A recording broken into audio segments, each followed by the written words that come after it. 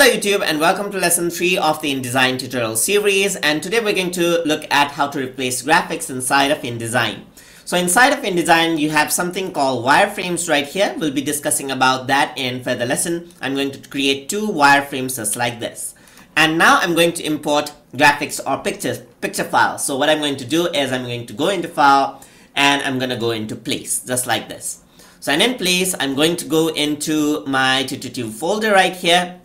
Now these are actually my thumbnails, so I'm going to go into TutorTube right here, and inside I got pictures and I got all the pictures right here. So you can see that I got a bunch of pictures. So I'm gonna select 3 pictures by holding control, or 3 pictures just like that, and open it up. So I got 3 pictures, and if I were to click it over here, you can see that it actually gets replaced on that file just like this.